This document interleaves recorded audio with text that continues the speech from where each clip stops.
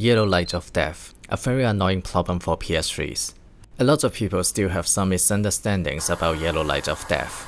Recently, Felix has made a really good video explaining this problem. You should definitely watch his video first. My video would be more like a condensed version of his video. That is, what should you do when you face yellow light of death? Yellow light of death means general hardware failure. Sony implemented this feature that whenever you boot up your PS3, it will do a series of tests. If your PS3 failed to pass any of the tests, it will record down the error, stop the boot up process, and give out the notorious flashing yellow LED indicator followed by 3 beeps. The yellow light of death itself does not give any specific meaning. It does not mean BGA problems nor NEC tokens problems. It simply means something is wrong during the boot up process. To make sense of the flashing yellow LED light, we need some help from SYSCON, a very useful diagnostic tool that everyone can use now thanks to this guy. To extract the SYSCON error log, we need to take apart the PS3 and then attach this tiny chip called TTL to the motherboard to send some commands and extract the error log that we want. If you are not familiar with PS3 SYSCON, I recommend you to read this amazing tutorial written by Felix. It is a very comprehensive tutorial covering both cases where your console can or cannot be turned on. Here, I will show you the case when your console cannot be turned on. Finally, the motherboard is exposed to us. Depending on the model of the motherboard, there are different ways to extract the SYSCON errors. In my case, I'm working on a CE/CXL console, and the motherboard type is VER001. In this model, there is only internal access mode for the SYSCON, and therefore, we only need to use the TX and RX pads. Now, I'm soldering 2 jumper wires to the 2 pads, so that we can connect them to our TTL chip. The connection is simple. TX pad goes to the TX pin, and RX pad goes to the RX pin of the TTL. If you are using exactly the same TTL as mine, you should be able to see the pin labels here. Plug the jumper wires to the right pins. After that, connect another jumper wire to the ground pin of the TTL. And finally, connect the TTL to the computer using a USB cable. Even though we don't need to turn on the PS3 to extract the error log, we still need to supply 5V to the motherboard. To do that, we can simply plug the power supply back to the console and make our PS3 into standby mode. Finally, ground the TTL using any method that you like. I'm lazy, so I always ground my TTL like this. It's simple, but it works.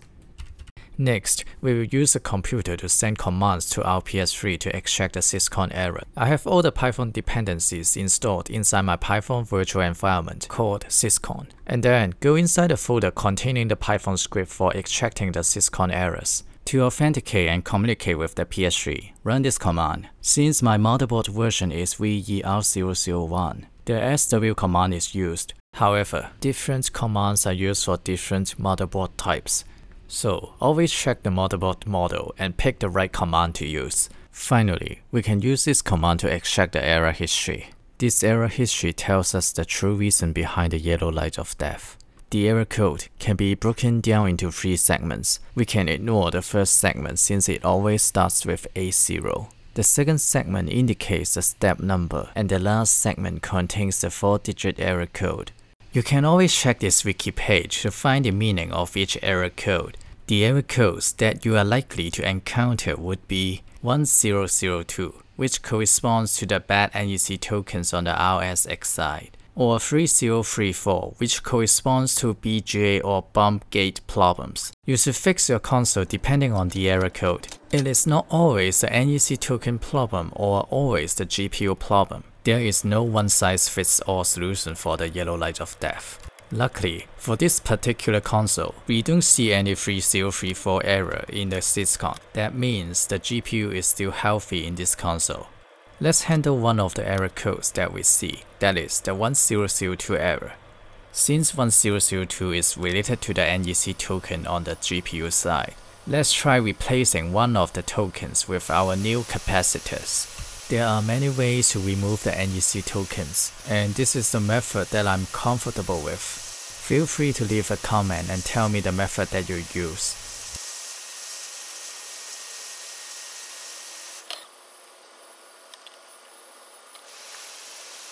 Once the original NEC token is removed, it's time to put on some new capacitors. Our replacement capacitors are longer than the positive and the ground terminals, so we need to grind away some of the solder mask to create a larger ground plane. Clean up the soldering area and then apply some flux to make the soldering easier. Always use capacitors with a low ESR value as the replacement. If you don't like grinding away the solder mask, there are other better alternatives such as this custom circuit board designed by Felix. I will put a link below so that you can check it out yourself. Once the soldering is done, it is better to double check if all solder joints are solid. Let's have a quick test to see if it works.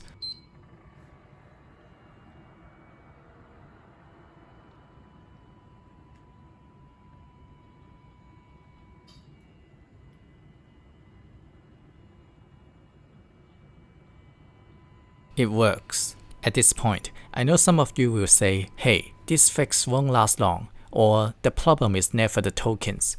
These are the misconceptions that I mentioned at the very beginning of this video that many people are having now. Let me clarify a bit more. Yellow light of death is never due to a single cause.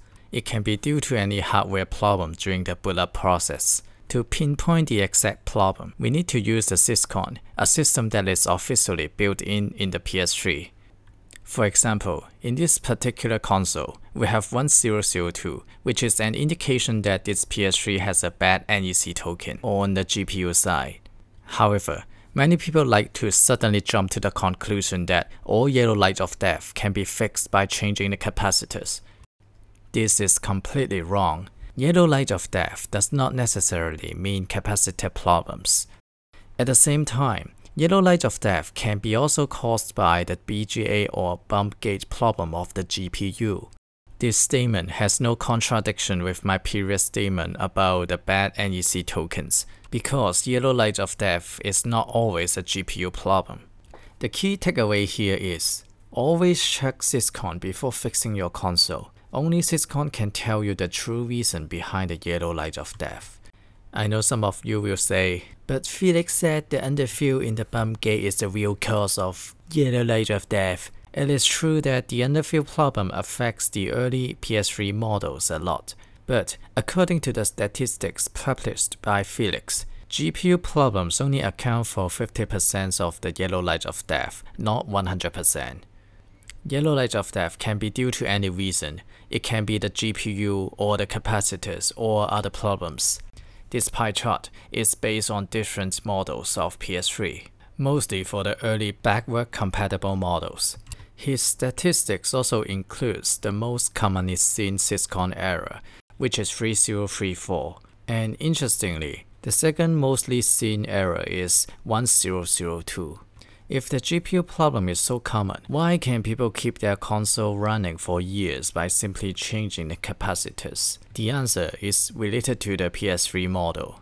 First, you need to understand that not all PS3 are using the same GPU. The 90nm GPU with bump gauge underfill problem is used in early models from CECHA all the way to CECHH.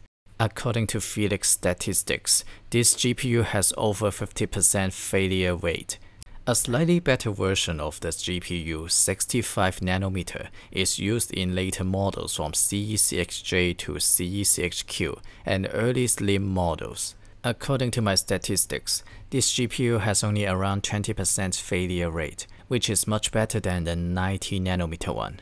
The 40nm GPU is used by later slim models and super slim models.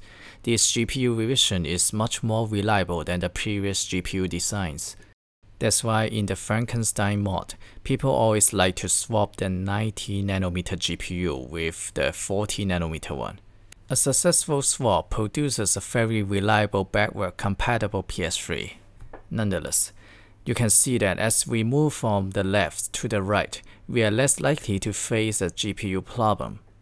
When the GPU is reliable enough, it is very likely that the yellow light of death is caused by the capacitors, or no yellow light of death at all. This explains why changing the capacitors is still potentially a long-term fix, especially when your console model is the one with the 65 or 40nm GPU. Physics statistics reflects the yellow light of death causes for the early models, but we don't have enough data samples for later models such as slim or super slim. That's why I created this Google form to collect more data. In this form, you can provide your PS3 type and the exact model number, including the region code such as 00 or 01. After that, you should also tell us about the SYSCON error log, so that we can study the most likely cause of yellow light of death for each model type. Your contact email is optional. It is just for clarification purposes if there's any missing information in your response. If there's anything special or weird about your PS3, you can also mention it in the last entry. Let's contribute to the PS3 community together and keep our awesome PS3 alive. Thanks for watching. See you next time.